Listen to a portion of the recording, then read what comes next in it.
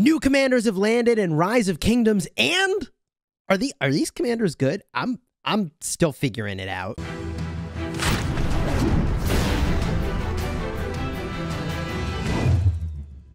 Hello, my friends, and welcome back. I'm Chisgule Gaming, a sponsored content creator for Rise of Kingdoms, and I love when new commanders land in the game. So today, we're going to check out Moctezuma and Trajan to see, are they any good? If you like Rise of Kingdoms guides that help you get value and smash your enemies, hey, consider smashing that subscribe button for daily Rise of Kingdoms videos. Reset happened Sunday into Monday, and we got these new commanders. Let's start with Moctezuma. Leadership, peacekeeping, skill. Also, leadership, versatility, support on Trajan. Versatility, very interesting, and peacekeeping here from Moctezuma. We see that Moctezuma is from the Mightiest Governor. This is normally where you see a conquering commander. So he's got to do something really good, like really good, if we're going to go out of our way in a Mightiest Governor cycle to get a peacekeeping commander. In addition, starting on 3-8, we can pick whatever commander we want in Mightiest Governor. So, I mean, he's got to be better than literally every other option for people to want to hunt him. Let's talk about what he does. Leadership, peacekeeping, skill, active skill. Does an active skill damage, direct damage factor of 1,400 and reduces the counterattack damage of the target by 15% for 4 seconds. Let me tell you, that's actually extremely good. That's probably the only thing on him where I'm going to be like, that's extremely good. But this is extremely good, and it's good for primarily one situation. Swarming, obviously. You reduce the counterattack damage of the target by 15%, and everybody who swarms that same target benefits. I actually think that's really, really good. Even better than usual, by the way, not in a murder ball, but rather in a swarm for Ark of Osiris. Imagine this, you're swarming a building in Ark of Osiris. That building has 1.5 million troops in it. Reducing the counterattack damage it deals by 15% to all those marches that are swarming it that only have 300,000 troops, yeah, that's a really big deal. So I like this active skill a lot, actually. It's really good for a murder ball and really good in Ark of Osiris. However, up next, Flower War. Already this conveys my feelings, not that I have anything against flowers, but damage to barbarians increased by 50%. Actually, wow, 50%. So we have a Minamoto and double C alternative. 50% damage to barbs is a Minamoto double C alternative. Both commanders gain 25% increased experience, and attacks against barbarians have a 10% chance to reduce that target's health by 20% for 3 seconds. That can trigger at most once every 3 seconds, and when maxed, by the way, you can reduce the enemy's health by 50%. I mean, really amazing for barbs. Don't get me wrong. This dude looks like he is the top tier barb master, I think, coming out of the newest set of commanders, but let's continue on. Next skill, Jaguar Warrior. Troops led by this commander gain 10% march speed. Okay, I like march speed, and 20% attack. I'm good with that. When performing a normal attack against a target inflicted with health reduction, troops led by this commander get healed. Healing factor 700, triggering at most every 5 seconds. So when performing a normal attack against a target inflicted with a reduced health debuff, here's the thing that's amazing about that. The thing that's amazing about that is that you can do that every 5 seconds. It can trigger at most every 5 seconds, but I see no chance to trigger listed here. Now, if it's actually a 10% chance when you're performing a normal attack to get this, healing, it's less exciting. But if you just get this all the time, that's actually a huge amount of healing. I'm not saying you'd go like all infantry and pair with a commander that reduces health like Leonidas or something like that, but if you could find the right combination that's reducing health, you could actually get a huge amount of healing. But okay, let's continue on, see what we have here. Fourth skill, Triple Alliance. I love I can actually pronounce the skills here. When this commander launches a rally attack, troop capacity increased by 10%. Okay, so they expect us to launch rallies with him. I don't know if I would do that, but when troops led by this commander take skill damage, they will deal direct damage to the attacker, damage factor 600, and that can trigger at most every 5 seconds. That's not amazing. Like, it's good anti-swarm technology, but also you really would rather that damage get done to the garrison that you're actually rallying rather than the swarmer who's hitting you. But okay. 600 damage factor every 5 seconds, and that's when you're taking skill damage. It is guaranteed when you take the skill damage, though. I don't see a chance for that to trigger. That could be really good. I mean, 600 damage factor every 5 seconds. I mean, you know, this commander has potential. I'm going to say that this commander has potential. Let's look at his expertise. When he launches a rally attack, okay, it's the same troop capacity, increased by 10%. The change, however, it is now a direct damage factor of 800 and can trigger every 4 seconds. Oh, man. A skill damage garrison. Does it exist? Theodora? Yep. Skill damage. Zenobia? Yep. Does skill damage.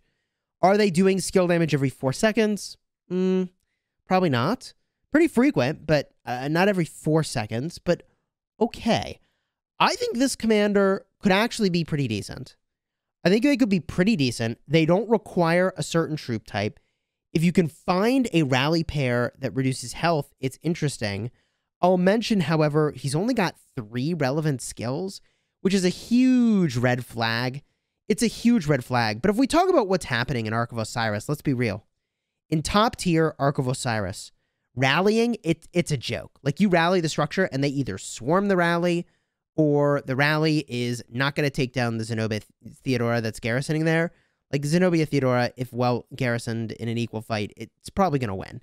So, what does this commander actually give us if you rallied? I guess the debuff is pretty cool. Is it enough to make this commander worth? The sustain is pretty cool here. I don't know. This is a commander where I feel like it's a wait and see, but out of the gates, I'm not thinking, man, this is somebody I've got to get and got to try, which is kind of a weird feeling to have about a Mightiest Governor commander. Usually I'm pretty psyched about them. The next commander, Trajan, which, yes, I looked up how to pronounce it. What? I mean, I didn't know. I looked it up. I looked it up, okay? He is a Roman soldier, for what it's worth. It's like right up here on my screen right now. Thank you, Wikipedia, for that. So, leadership, versatility, support. First skill. Deals direct damage factor to the current target. 300 damage factor. What is this? The Belisarius of Legendaries? We're looking at the Belisarius of Legendaries, except it's sort of a Joan of Arc here. Look at this. Troops led by this commander and nearby allied troops gain 25% increased skill damage for 3 seconds and 40 rage per second. But incoming damage is increased by 25% for 3 seconds. That is very strange. Where is this good? This is good when you're winning, and it's bad when you're losing. Straight up. If you outnumber the enemy and you got a lot of marches nearby, that's really good for you. The problem that I see here is that if you're outnumbered and outgunned in a fight, taking 25% more damage is really bad. All you're doing is increasing your skill damage, so you'd better really need the extra rage, or you are in some serious trouble. So already I've got some questions about this commander, but okay, looking to his next skill. This is just very solid. 40% of stats, defense and health. I just want to call attention to the fact that Artemisia gives defense and health, 40% of it, right? And Artemisia, everybody's like, whoa, she's so tanky. It's unbelievable. Even though she does damage to herself, they're like, wow, she's so tanky. So I just want to say, 40% defense and health on any commander, especially given that you can pick any troop type here, that's worthy of thinking about twice. So let's keep that in mind as we continue on. Very tanky. Great expeditions. Troop capacity, 10%. Even more tankiness there. When leading 3 different troop types. Now, this is weird. It's 2021. Everybody's got equipment that focuses on one troop type. So I guess you could bring a small amount of a different troop type. But this whole 3 troop types thing, I mean, I feel like, honestly, I feel like it's a huge gap that needs some addressing in this game, but okay. Okay, 3 different troop types. They will deal additional direct damage to the current target when the active skill is used, 300 damage factor. Okay, so 300 more damage factor on the active skill. We're doing double what a Belisarius does now. Cool. And increase damage dealt to the target by 20% for 3 seconds. That's pretty good. Damage taken increased by the target. 20%, 3 seconds is very good. 300 damage factor is fine. 10% capacity is fine. I'm not overwhelmed. I'm certainly not overwhelmed. But, okay, let's continue on. Let's continue on. You've got to have mixed troops with this dude. Which, by the way, really limits the possibilities. The 4th skill. While on the map, so not in a resource node, not in a stronghold, not in a garrison, Normal attacks will grant troops a stack of 6% increased defense for 10 seconds, with the duration resetting each time a new stack is gained. So this is a stacking defense buff. It stacks 10 times and can trigger once every 8 seconds. So every 8 seconds, you're going to get another stack of this. So for a sufficiently long fight, 60% defense.